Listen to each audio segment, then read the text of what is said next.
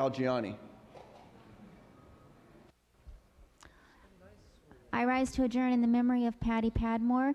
Many of us have grown very fond of her because we've known her through her role with CCPOA. She was chapter president of OH Close Youth Facility in Stockton for 15 years.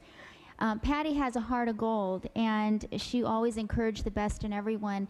I was at the CCPOA conference last Wednesday evening, and those guys are always trying to remind us about how they work the toughest beat in the state.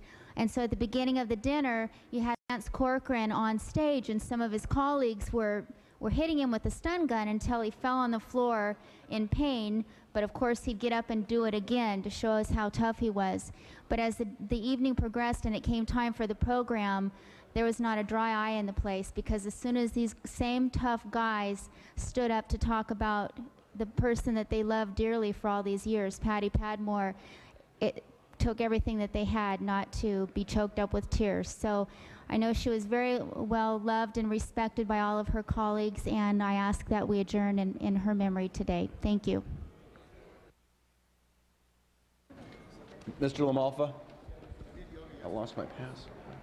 Thank you, Mr. Speaker. I too rise in memory of Patty Padmore, a very dear friend, one that you just seeing her, you smile, and the time spent with her was always rewarding, and she was just a joy to be around. And I know she was very passionate about her job, about serving the youth and her colleagues, and making sure things went well in her industry.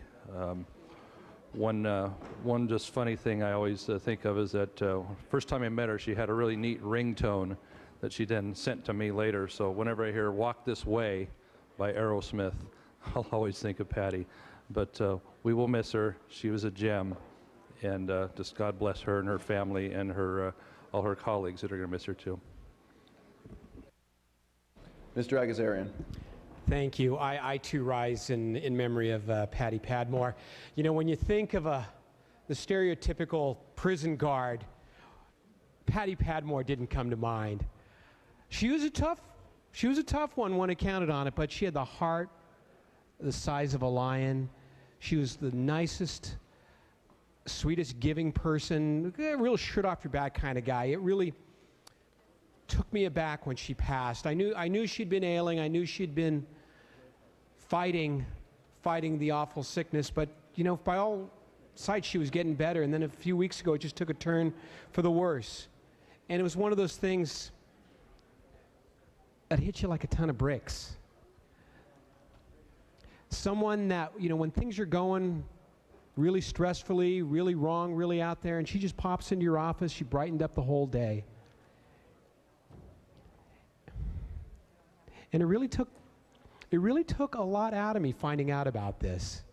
And it was funny I shouldn't say it was funny, it was interesting. Last week we were in a committee hearing. It was the committee on the prison reform, and Mike Jimenez was talking about a dear friend of his, he didn't say the name, who he had left the bedside of, who probably wasn't going to make it through the day, and he had made special arrangements to come up, and he was going to hurry back.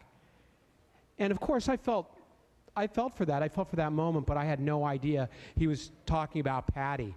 And I just wish those few moments you wish you had back in your life to ask that question and to find out, because I would have wanted to have talked to her, said hey one last time. She was a special person, and this world is a little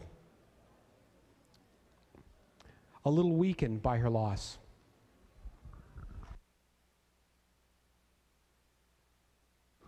Thank you, Mr. Agazarian, Mr. LaMalfa, and Ms. Galgiani.